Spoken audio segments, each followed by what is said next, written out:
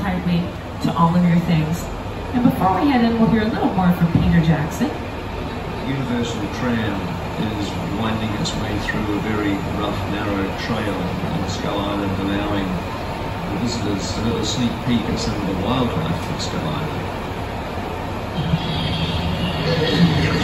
In a sense, this is like a mini sequel, a mini continuation. We're just taking the Kong and Skull Island and dinosaurs that we established in our feature film, and this is another day, another incident on Skull Island, using the creatures and the character and personality of Kong as he appeared in the movie.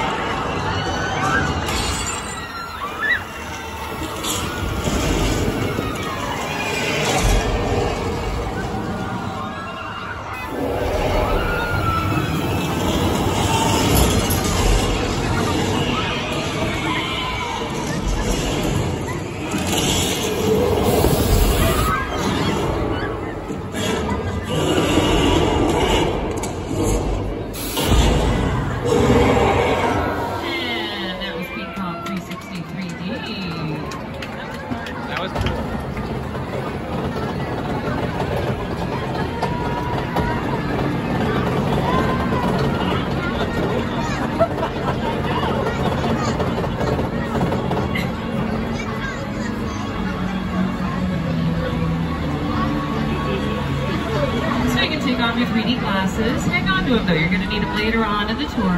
That was all created for us by Peter Jackson and a team of folks at Weta FX. That's a special effects company based in New Zealand. They just won their 7th Academy Award recently for Avatar: The Way of Water. Special effects on that film. Now we have some behind the scenes images on our screens here. And a great shot of the big digital projection screens that surrounded us inside. They're 40 feet tall and 180 feet long, some of the biggest screens of their kind in the world.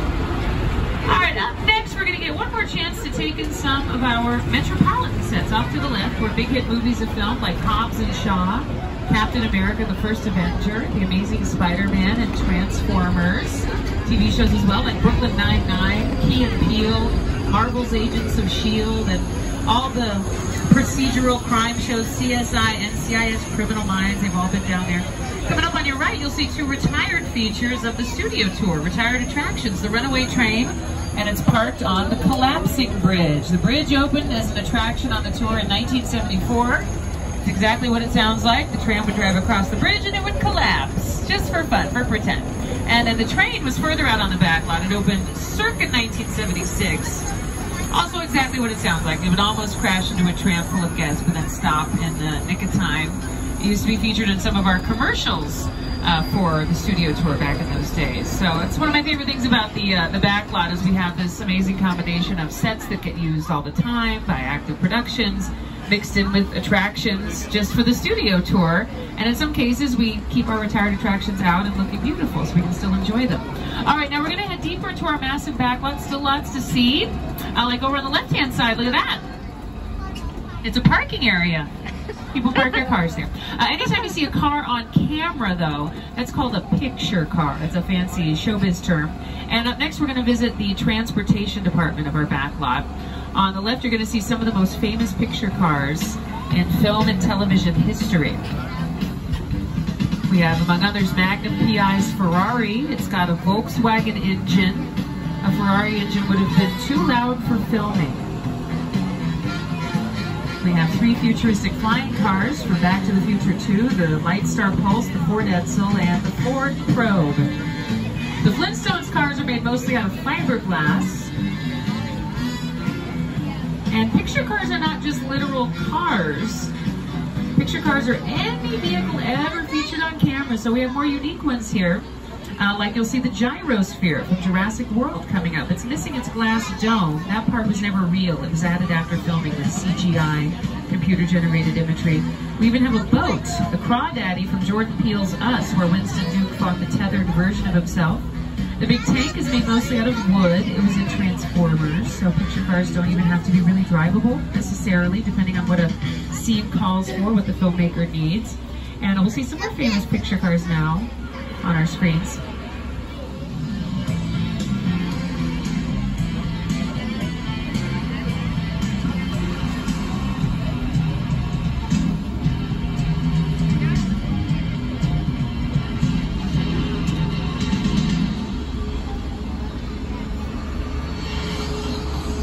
We've got another picture car coming up on the right-hand side, a Jeep from Jurassic Park. That's a good clue for our next stop on the tour, which I'm sure you can figure out. But I'm going to let John Hammond do the introduction, just to make it official. John? Welcome to Jurassic Park. Thank you, John. That was nice. Okay, we're going to see a lot of cool things here. Props, boats, picture cars, all from the original Jurassic Park trilogy. The second film in the franchise was The Lost World, and the camouflage RV coming up on the left was in that film. That was the Mobile Lab, and that is also made mostly out of wood. It was featured in one scene where it dangles off the edge of a cliff. That's so cool. I love that. So because it's made of wood, it's a lot lighter than a real RV, which means it's easier to use in a stunt scene like that. Also less costly. Oh, sorry. We also have real-life dinosaurs here. They like to spit. Sorry. I just have a toy of that. We've got one more big dinosaur coming up on the left. That one does not spit. You can look right at it, shake your fist, whatever you want. It's not going to get you. I can never remember the name of that dinosaur, but there's always like at least one kid in car 1 that knows the name. Anybody know the name of it? Diplodocus. No? Okay. Sorry, I put them on the spot. That's not fair. Somebody will know and you can tell me at the end of the tour. I should really learn that though. Anyway, in the Jurassic Park films, they often use rain to heighten the suspense of a sequence. But if you need rain for your movie, you would use weather effects. You would not use real rain. Real rain is worse than useless, actually. I'll explain why. First, though, we're pulling in now to Old Mexico. These sets were featured in the 4th Indiana Jones film, Big Fat Liar with Paul Giamatti. And Lady Gaga filmed a music video for her song Judas here. But today we're going to stop in Old Mexico and enjoy a fake thunderstorm created through weather effects. So we've got the thunder to start off. That was excellent timing. Doozy activated the weather effects. Thank you, Doozy. And we're going to get the rain to go with it in just a moment.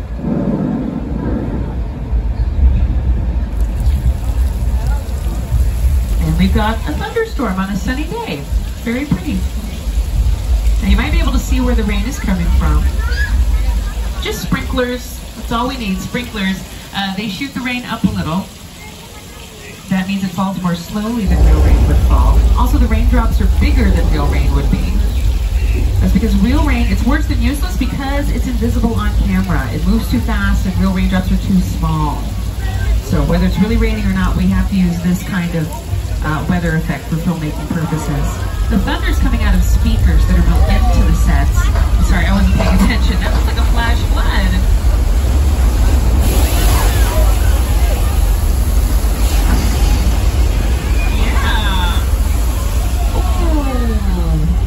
Part 2. Got a real second helping there. Anyway, that's our flash flood. It can also be seen in the movie Big Fat Liar. Take a look. I remember that movie.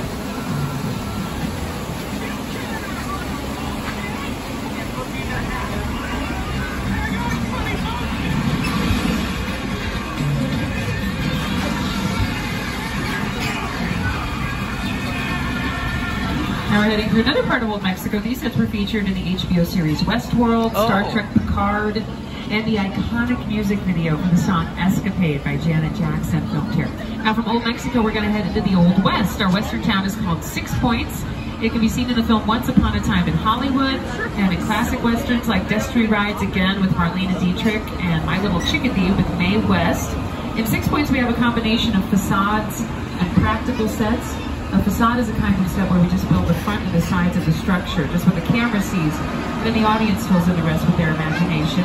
If a set also has an interior for filming inside and out, then it's practical, like the saloon on our screens. That's what it looks like on the inside.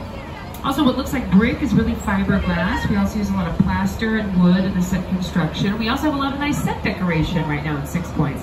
A lot of it is in the form of the signage, like on the left there's a dressmaker and a boarding house. To the right there's a clothing store.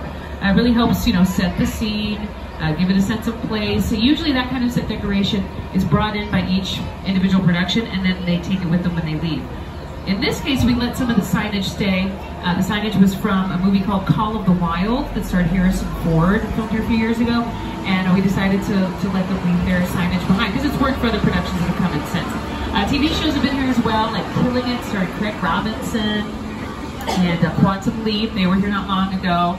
We also had a big commercial for The Voice film in 6 Points. All the coaches had a standoff with each other. And we are the home of The Voice. All of the live rounds and blind auditions film in our big backlot stage is off to the left, out past the lake. That's also where the movie Us did a lot of filming, starring Lupita Nyong'o and Winston Duke. The lake on the left is called Park Lake. It was the Black Lagoon in the Universal Monster movie Creature from the Black Lagoon.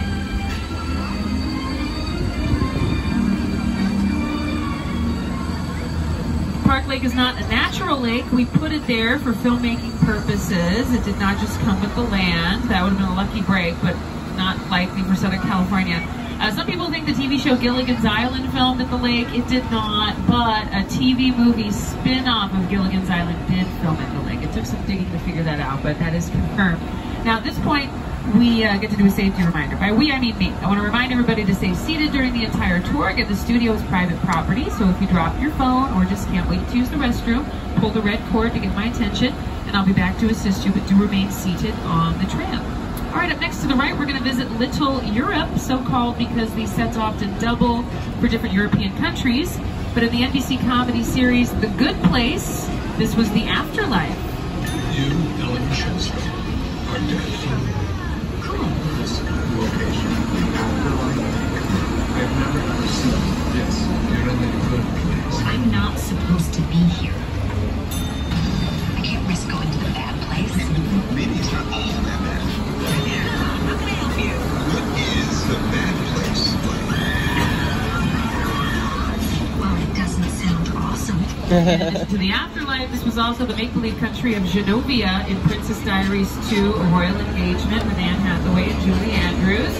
Kermit the Frog and Miss Piggy went on a date here for the film The Muppets. This was Paris, France, first seen in that film. And back in the 1930s and 40s, all of our classic Universal monster movies filmed here, like Frankenstein, Dracula, The Invisible Man, starring Claude Rains, one of my favorites, and The Wolfman, The Mummy, they all filmed here. Those monster movies were incredibly important to Universal.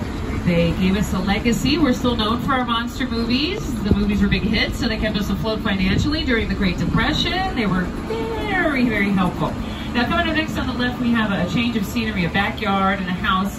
That's a set that was built for the Hallmark Channel talk show Home and Family. They filmed here for about 9 years. More recently, the house was featured in a season 1 episode of Bel Air. It was the home of The Influencer. And that house is a practical set, so it does have a full interior for filming inside and out. And when Home and Family filmed there, we were able to get just as close as we just got to the set when they were filming. It was not a scripted show, it was a talk show. So if you watched Home and Family, sometimes you would see trams go by in the background. We waved at everybody, it was super nice. All right, up next we're going to drive through a sound stage. The entrance can be bumpy, so please hold on to your personal belongings and stay seated. We're going to see a set in here that looks like a subway station. The set is going to get used early next week, so Tuesday. We don't have the name of the film. It was not released to us. It's actually kind of common. Productions don't have to give out their titles later on. But the set looks ready to go. This is actually a 2-level set. We've got the subway here. 1 level above us is a surface street.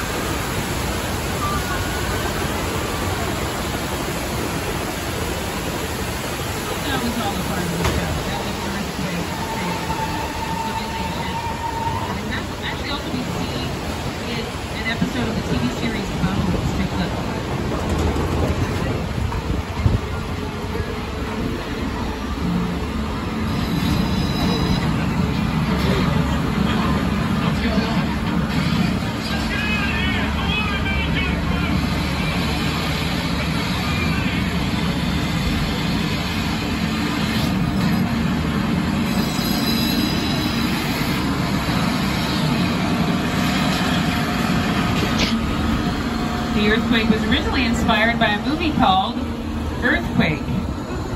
That's the whole story. It was a big hit in 1974, back when disaster movies were all the rage. Less than a year later, an even bigger hit movie came out from Universal Studios. Jaws, directed by Steven Spielberg. Jaws was the first summer blockbuster. Now, if the earthquake was a little scary for you, you're definitely going to want to close your eyes for this next part. We're going to be visiting Amity Island. It's the town from the movie Jaws. Once again, please stay seated during the tour. All right, so while we're here, we're probably going to see a real live shark.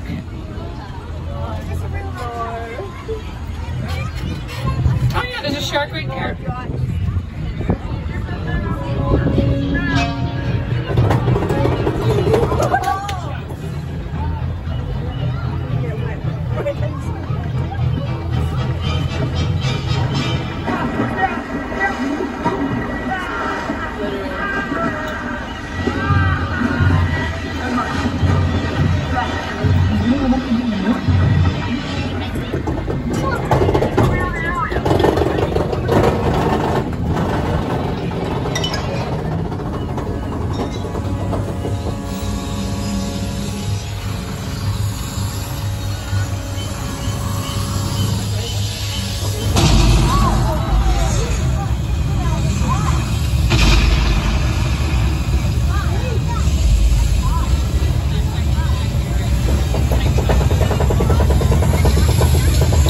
Shark right there. It snuck up on us. That was really rude. What a rude shark.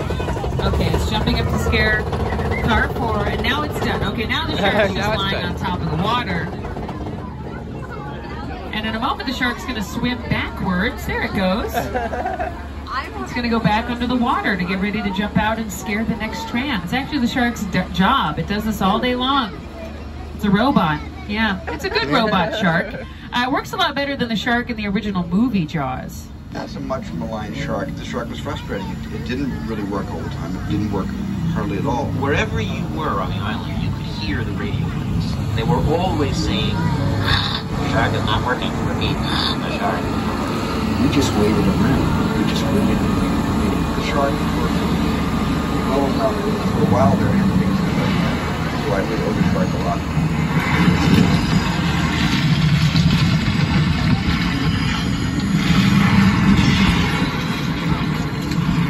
And those Amity Island sets went by another name on the TV show Murder, She Wrote. That was Cabot Cove.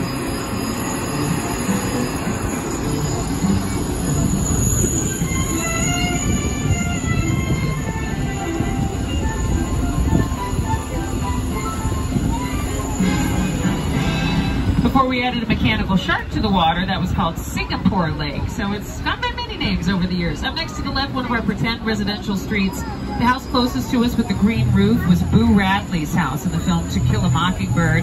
And on Never Have I Ever, that street is where Paxton Hall Yoshida lives. Then to the right, we have the Chicken Ranch. Here's a new production to the film there.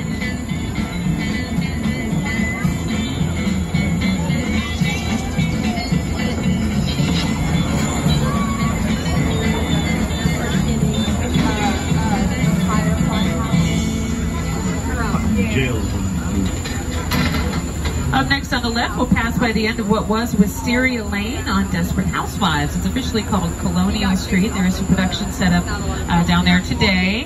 Most people still just call it Wisteria Lane. It's not the official name, but that's how it became so famous. Something else that's become pretty famous in its own right over the years are our trams on the studio tour. Take a look at these tram cameos we've had.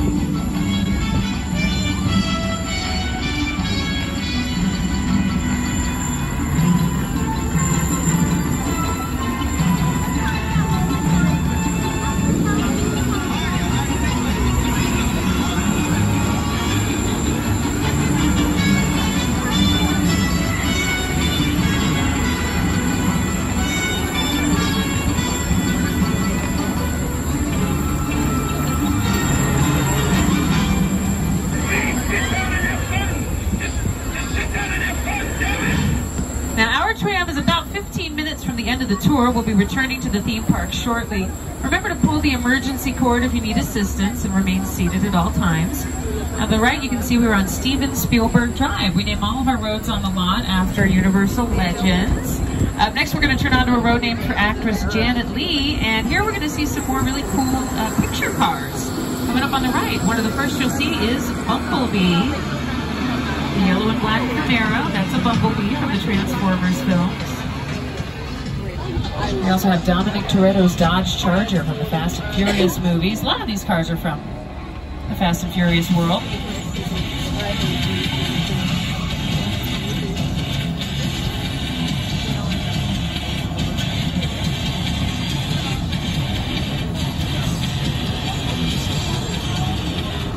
And just around the corner from our picture cars is the creepiest place on the back lot, according to me anyway. It's the Bates Motel. This is where Norman Bates works, the title character from the film Psycho. And up on the hill we have the Psycho house, the home of Norman's mother. And that is the real house from the film. We're going to get closer to it. If everybody watching me, let them see what kind of a person I am. This is actually my inner monologue when I'm giving tours. It's weird.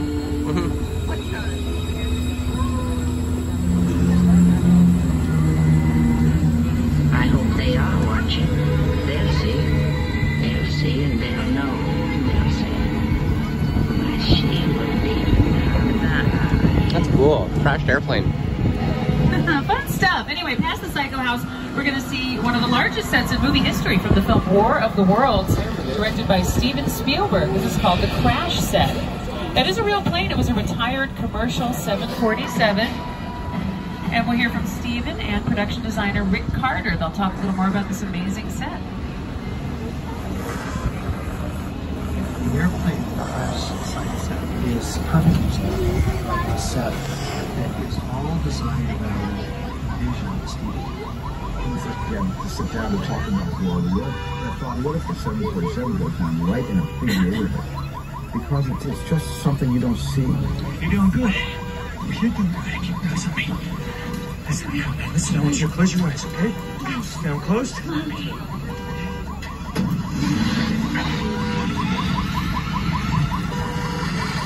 Robbie, get in. Get in.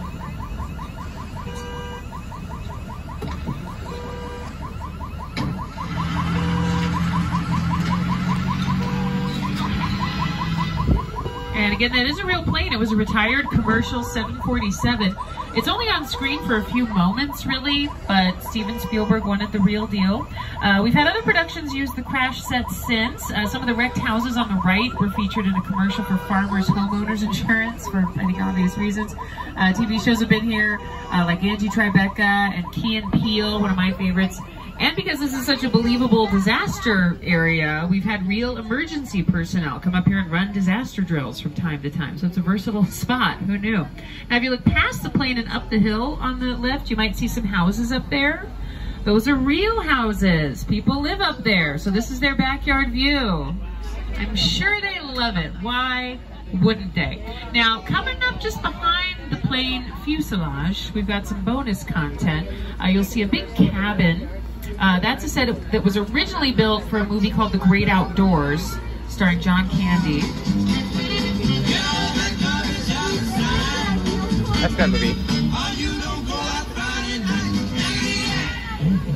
Now the cabin, just about, well, almost 2 years ago now, was moved from another location on the back lot, not far from here, but in order to move the cabin, they had to cut it in half. It was crazy. We saw it one day on the studio tour. We saw one half of the cabin slowly being pulled to its current spot. It was wild. And since then, they've put them back together and reattached the cabin. The cabin's also been seen in shows like Star Trek Picard and Desperate Housewives. But again, the main event of this area is the big plane crash set from a Steven Spielberg film. Actually, that's a big celebrity sighting that I had once on the studio tour. I was giving a tour. We were pulling into the War of the Worlds crash set, and Steven Spielberg was there in a golf cart, and he was waving. And instead of pointing him out, I blacked out. I panicked. Didn't point him out. So I'm the only one who saw him. Because unless I say, "There, look, there's something over there," the guests aren't going to look. And so I really whiffed it. But at least I got to see him. Now, another great filmmaker that we've been working with a lot more recently is Jordan Peele. And up next, we're going to drive through sets from his latest movie, Nope. Oh, yeah, I love this that is Jupiter's movie. Claim. And here's Jordan Peele. Movie magic only happens when a team of collaborators, often in the hundreds, work together to take an impossible notion and bring it to life. This is Jupiter's Claim, a nostalgic, small-time Southern California amusement park owned by former child star Ricky Jupe Park.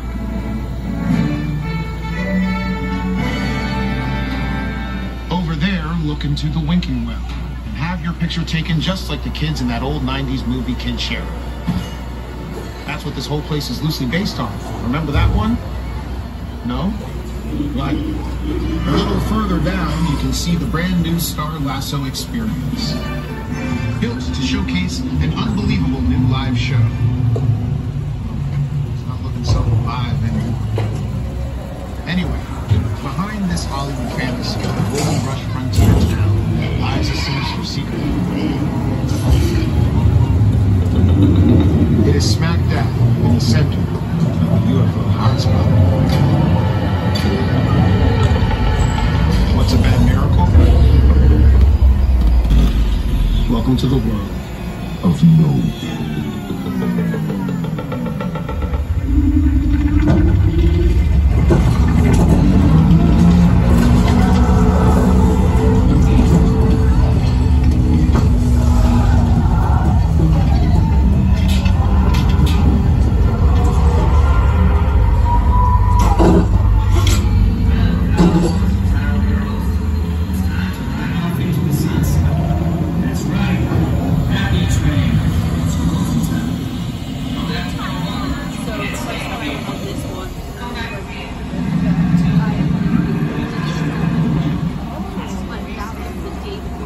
So again, those are the actual sets from the film designed by Ruth DeYoung, the production designer for Nope.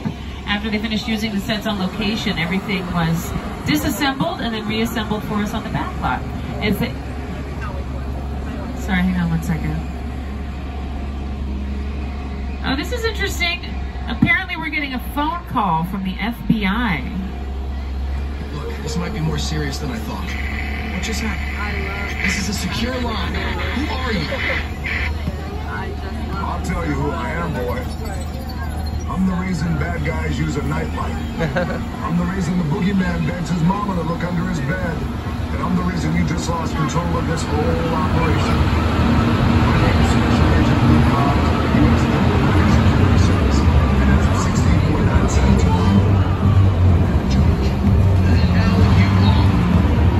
Including you in on two things, sweet cheeks. One, there's a high-value witness from the Federal Protection Program aboard your vehicle. And two, international crime syndicate led by Owen Shaw is putting in on this vehicle to take that witness out.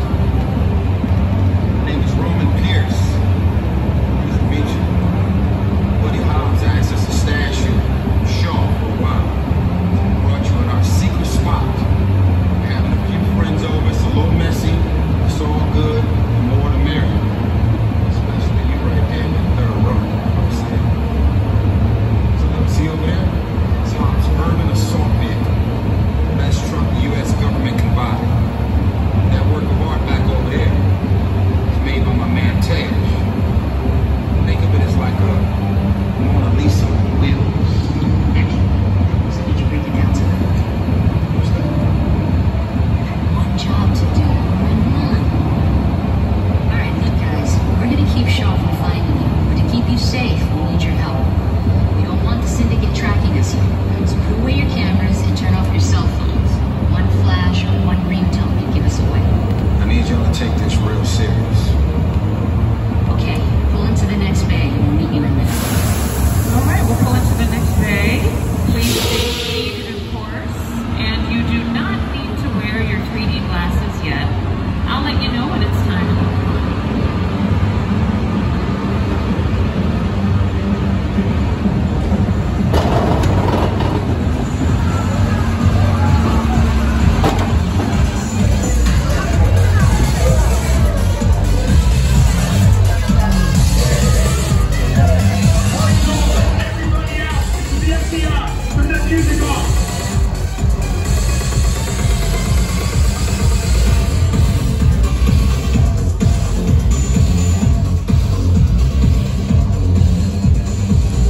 This is what we're doing. This is the race day after party. And the what are they? Roman Pierce, FBI, don't move. Bill? That's right, party's over. You know how long I took to earn this shit, man? I'm not. You're under arrest right now. Ladies, let's back up a little bit. Got it. It's lightweight. First of all, I don't work for you. Oh, really? Well, tell me, Roman, who do you work for? We don't work for nobody. I suggest you clear out of here, otherwise we can't guarantee your safety. Guarantee my safety? I'm the one holding the gun. Yeah, but mine's a whole lot bigger than yours. Hobbs, escort Mr. Malvis out. Let's go, Cookie Puss. You got an ugly suit on, man. It's cheap. Somebody out there really pissed off Shaw. It's gonna get ugly fast. Yeah, don't worry. Lucky for you, our whole family will protect you. Are you kidding me, Roman? You didn't shut off your phone, bro? I gotta call you back. I'm in the middle. See what I'm talking about? Call you back. Man. It was on vibrate. Shaw traced us. Ops can't hold forever. Letty, Roman, we're up. Try to move that vehicle. It's about to get real interesting. My Mona Lisa's all warmed up right next door.